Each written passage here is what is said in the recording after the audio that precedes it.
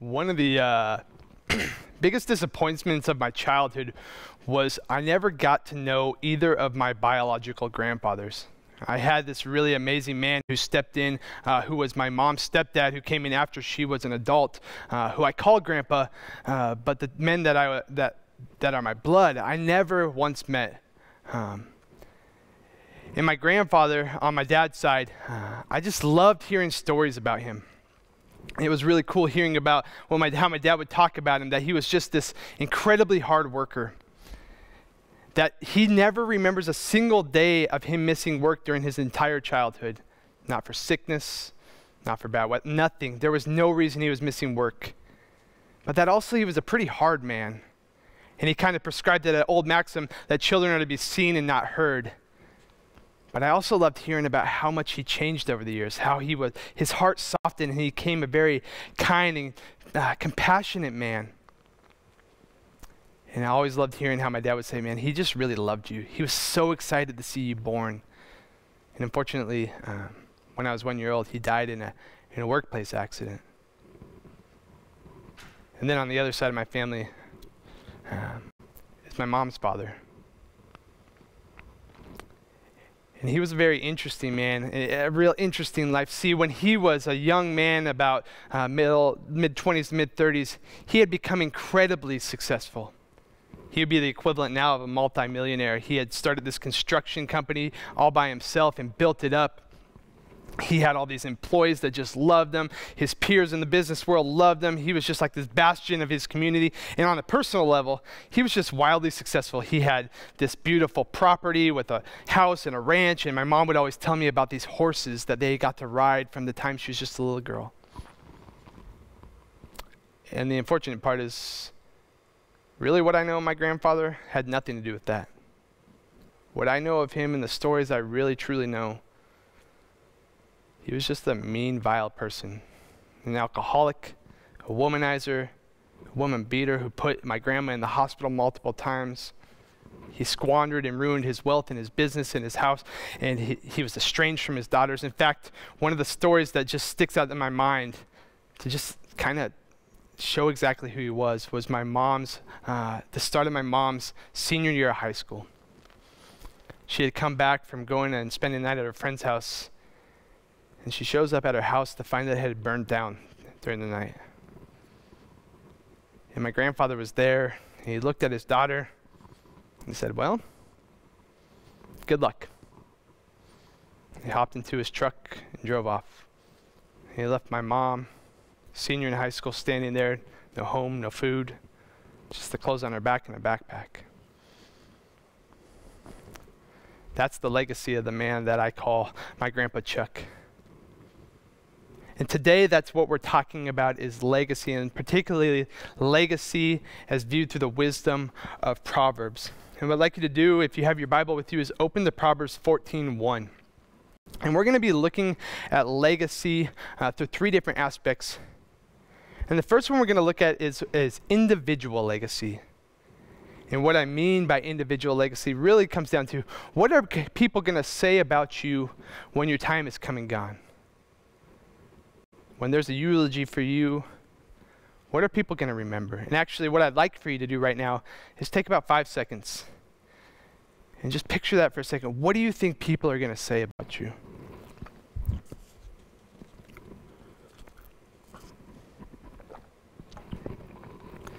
My hope is in those 5 seconds that when you see people picturing of you, it has nothing really to do about your hobbies.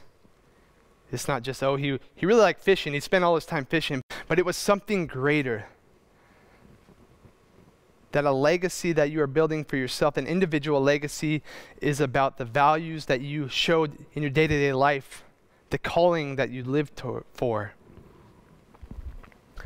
And the good thing, and maybe the bad thing, is that you don't have to wait till the end of your life to really know what people think of you, what legacy you are currently building. In fact, I remember I just graduated from high school, and it was a time of MySpace. And if you knew anything about MySpace, it was just a way worse Facebook. And there was always these quizzes that people were just filling out because people just like to talk about themselves and make it known to everyone. And there was this one quiz that I filled out and had a question: are you a Christian? And I'm like, oh yeah, yep. And I remember not even an hour later, I go look back at the replies, and there's my sister and one of my two best friends. And each comment was, "You're a Christian?" What a gut punch. And at first I was just mad, like, how could you say that? What a ridiculous thing. And then the more I processed it and thought on it, they were absolutely right. That I had been saved by Christ. And I spent my time praying to God quite frequently, but on the exterior, everything I showed to everybody else, they would have no idea that I was a follower. My life did not resemble him at all. We're going to be looking at Proverbs 14:1, and it says, "The wise woman builds her house, but with her own hands the foolish one tears hers down." That we, each one of us, have an opportunity to be building our legacy. You are building your legacy right now. And you have the choice to step into the legacy that God is calling you into, or to foolishly squander it and either work towards nothing or worse yet, I think, tear down whatever it is you're building. There's a guy I really that reminds me of the legacy he is building throughout my life. And it's this guy. I think a lot of people, you guys will know him, is this guy right here, Tiger Woods. Maybe you don't know who he is from the picture, but you probably heard of him. Right. He is the most awarded golfer of all time. And in the conversation for greatest golfer ever to walk the earth, just him and Jack Nicklaus. And as a kid, I loved watching ESPN in the morning, right before school. And I got to tell you, I don't really care for golf. I would go on for hockey and baseball and football. And every morning it seemed that this guy was on TV and drove me nuts. But there's something really cool going on, because every morning he was on TV, I don't know that I ever once saw that he wasn't winning. Like, he just won nonstop every morning for about 8 years of my life. He would show up and they're just talking about how Tiger Woods is blowing everybody out of the water. He's just so successful. And I didn't really care to watch him, but I did. I loved whenever they would show interviews with him and his father. Because the legacy he was building as the greatest golfer of all time, it was no mistake at all. See, from a very young age, he and his father had a singular purpose and goal. And they set out for it every day to build it brick by brick with their blood, sweat, and tears, that he was going to work all day, every day to achieve that goal that he had in mind, to become that golfer. He was out on the green all the time. And his legacy showed it. Unfortunately, there's another legacy that Tiger Woods has, at least in my mind, and it's this. I remember also waking up one morning to ESPN, and they have a picture of this car from a bunch of different angles. And everybody's freaking out. What is going on with Tiger Woods? Did he crash? Did his wife, there was this rumor his wife had come out with his golf club and started smashing the car. And what emerged over the next several days and weeks was that this was the result of an affair he had. And not just one affair, but dozens and dozens and dozens of affairs over the years. That while he was building up a legacy of the greatest golfer of all time, he was ruining his legacy as a husband and a father. He ended up being divorced from his wife. And of course, with that comes the kids and his wealth that goes split both ways. And for a lot of us, this is the legacy he built. Great golfer and failed relationship. And even beyond that, this started to bleed into his ability to golf. It seemed just shortly after that he stopped winning every day. He turned to alcohol, and he was never the same golfer he was for the first years of his life.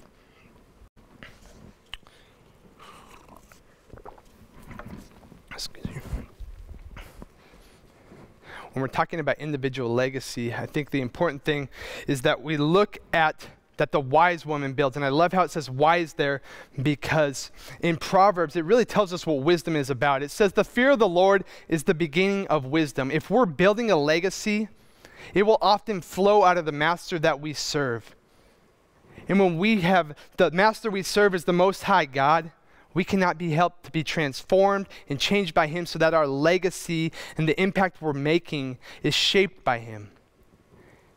And what often happens too often is that our legacy comes out of serving a lesser master. Money, greed, lust, self, on and on. And the problem with all of these is eventually they will require more than you can possibly give. They will require that you sacrifice your integrity and your values and your righteousness, and everything you're building up through them will come crumbling down. That's what happened to Tiger Woods. That's what happened to my grandfather.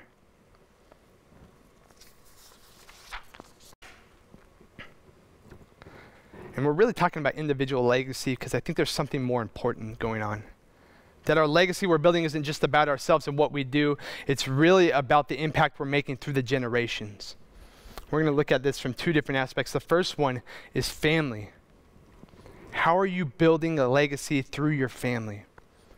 We're going to look at Proverbs 22:6. It says, start children off on the way they should go, and even when they are old, they will not turn from it. I love how simple it is. It's just right there. If you start your kids off right, they'll end up right. No problem at all. And before I really dive into this, I just wanted to pause for a second and give a caution, right? And I know it's been said before, but it bears repeating, that the Proverbs are not a promise. And I highlight it with this one for a real reason, that often what I've seen is this verse be used as a weapon. Because if it's a promise, it has to work out in reverse. That if your children, when they're adults, go away from the way that they were started, that means you failed them as a parent. It's not fair. There have been some amazing parents that I've watched that unfortunately, when their kids turn out to be adults, everything they have taught and been loved and shown, and they just turn away. And I say that really to encourage you that while we have a great responsibility as parents, it's not all on us. I love this quote. It's in a book, I believe it's Family Discipleship, and it says that as parents, we are stacking the kindling, but it's the responsibility of God and the person to light the fire. That we must take our role seriously, but in the end, it's not on us. I wanted to focus on two real aspects of this verse. The first one, the way. What does it mean, start them off on the way? And actually, there's a lot of biblical scholars that debate on this. What does this mean? And there's all sorts of things. Is the way this particular path with these little stepping stones along the way, and you better hit every last one of them. And if you veer off, well, your kids they're gonna veer off as they grow old.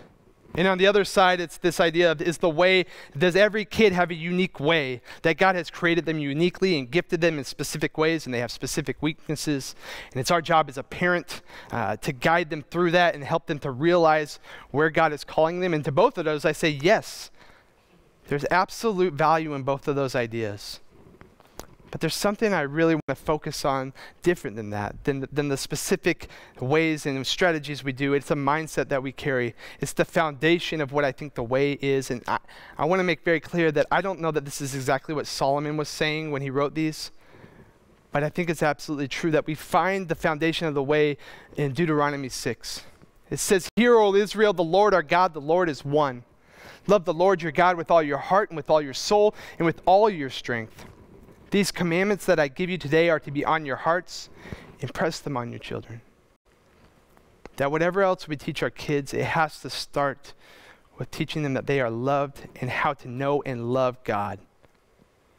That too often when we're saying start them off in the way, what we're focusing on is behavior modification. And what we miss is heart transformation. And I just wanted to give one piece of advice of how we go about this. And parents, you are in this really unique role, and you have this incredible responsibility that you are shaping how your child views their Heavenly Father. And I've seen this all throughout my life. I've been involved in all sorts of different Catholic Church, Lutheran Church, and on and on. I've met a lot of people.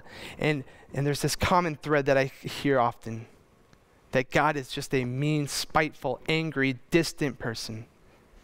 And what I have found almost universally is from those people, they had parents who were mean, spiteful, angry, distant people.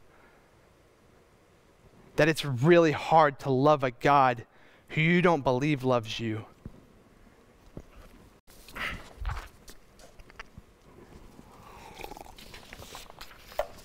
There's another passage I'd like to dive into. It's Exodus 34:6. It says, this is actually the most repeated passage in all of the Bible.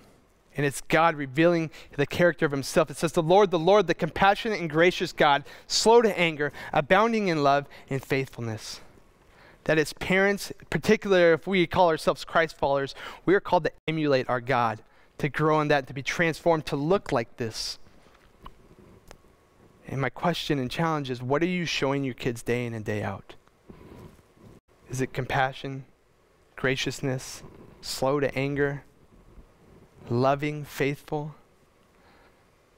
That if you spend your days yelling and putting your kids down and not showing them love, it is really hard to feel loved.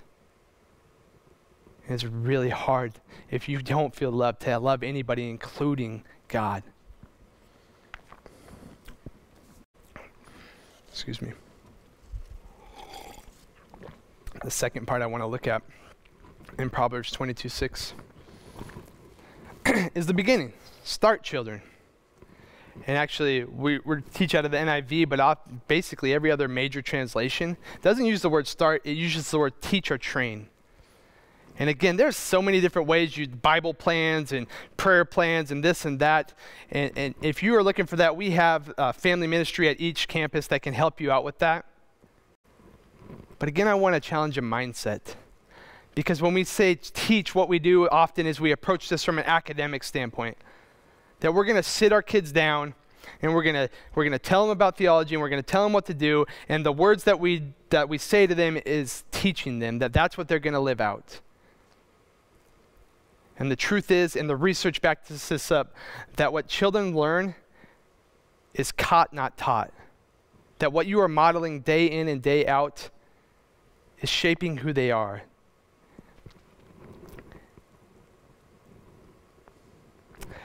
Jamie and I, my wife Jamie and I, we've been doing foster care for 3 years. And we've had, I think, 7 or 8 kids in our house. And we've seen how this idea has played out at an incredibly early age.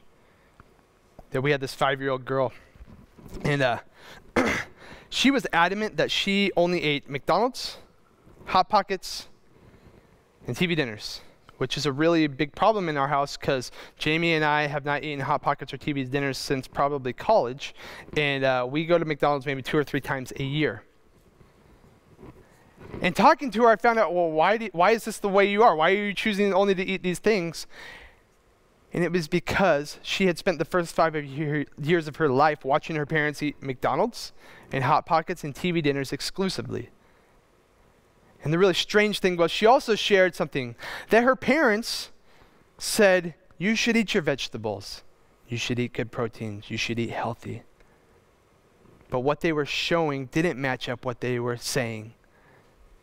And kids will always default to what you are showing them, what you are modeling. And we saw this time and time again with all the kids that have come in through foster care. The kids that repress their feelings and hide everything, they saw it from their parents. They repressed their feelings and hid everything. The kids that struggled with lying and actually taking pride often in lying, it's because their parents lied and took pride in lying. And the same thing was also true, that their parents told them to be honest. Their parents told them they had to deal with things. Their parents told them all these great things. But what they did always overrode that. That what we teach our kids is is to support what we're doing, not to be the primary way in which we teach them.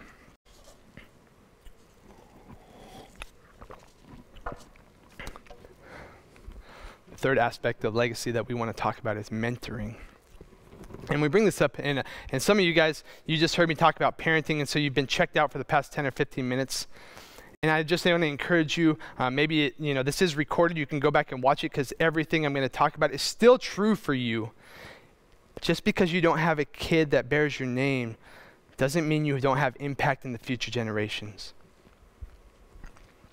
And there's this group called the Barna Group. And they do this, they're like a Christian research group. And they have spent a lot of time on one topic.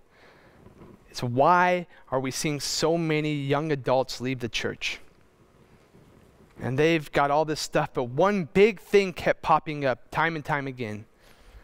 They could predict with really good certainty who would leave the church based on this one thing. How many adults poured into that kid during their first 18 years? And actually, they got really good at it. They got to this like magic number. It was 5 adults. That every kid, by the time they become an adult, needs to have been mentored by 5 adults. And if they hit that 5 adult mark, the chance of them staying with their faith, staying with the church, skyrockets. 80+%. And if they fall short, the odds are dismal. It's like 20%. And I say that because I know there's a lot of people here, a lot of people listening, that you don't have kids of your own, that maybe that just wasn't for you. Maybe your kids have grown and left the house. Maybe, Jamie and I dealt with issues having our own kids. Maybe that's just not what God had for you.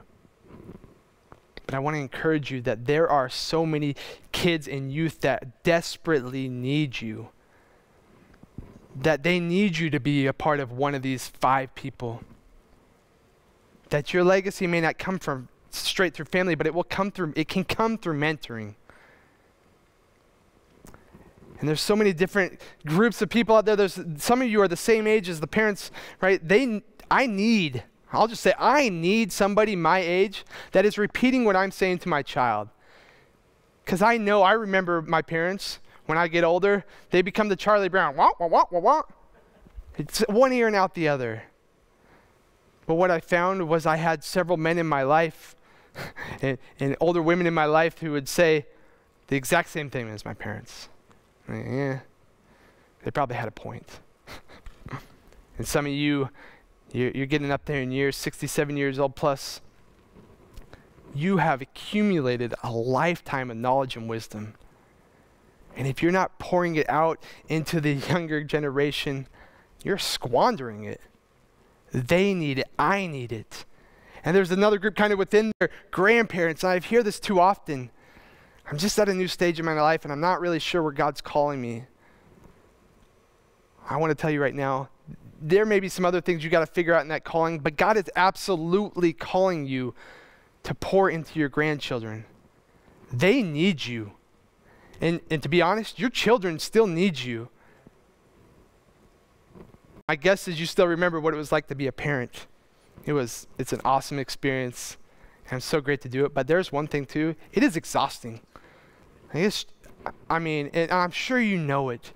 Your kids need you to step up in their kids' lives or their grandchildren's lives. That you may not be the starting pitcher anymore, but you can be the reliever. Right? I'm just going to keep going with baseball reference, right?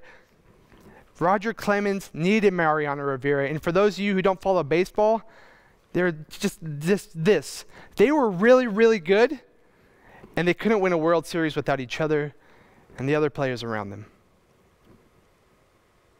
You are desperately needed. There's one last group I really want to speak into. And it's men. Because I look out in our society, and I'll be honest, I see a failure as men to mentor and guide the next generation. That for some reason there's been this mindset that raising our future is women's work. And our kids desperately need both strong men and strong women to guide them through life.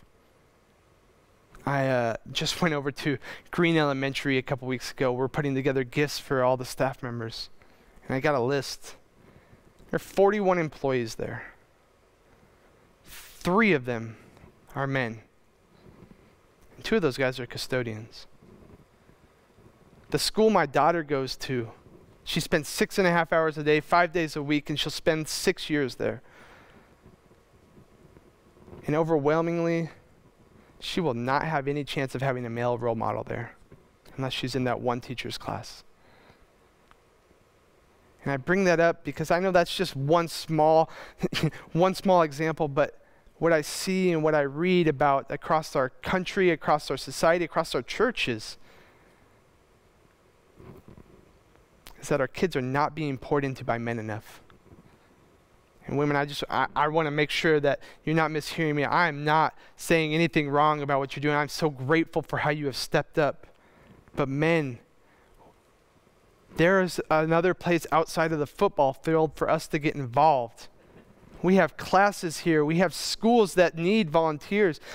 It's all over, and you are desperately, desperately needed. Our young boys need strong, Christ-following, God-fearing men to show them what it means to grow into that. And our young girls, they need to be in proper relationship with Christ-following, women-honoring, sacrificial men who value them for something other than their bodies. I think there's a lot going wrong with our society, but I have to challenge and step up and say that we need to step up and step into mentoring roles. That we need to establish a legacy of mentoring that impacts the future generations. So my question for everyone here is, what kind of legacy, what is your legacy? What kind of legacy are you building? For some of you, unfortunately, what I'm seeing is your legacy is going to be that you went to work and then you came home and watched TV for 6 hours a day. And you are undoubtedly being called by God into something greater. This man right here, Billy Graham.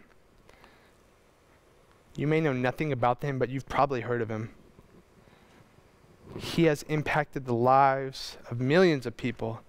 And what's really impressive is how he's not just impacted the people that he spoke to and the presidents and the athletes and celebrities that he counseled, but the generations down the line, kids and grandchildren. And I'll be honest, like, I probably shouldn't admit this as a pastor, but I really have no idea about Billy Graham. I've never heard him speak. I know he was really influential. But his legacy has impacted my family and my church family through this. Operation Christmas Child. Every year, my kids and we get so excited to go fill up these shoe boxes that get sent around the world to impact children's lives. He has built a legacy that will be felt through the generations for years to come. So my question is, what kind of legacy are you building? What kind of impact are you leaving? I'm going to go ahead and release to the other campuses. Thank you guys so much. I love you. Have a great day.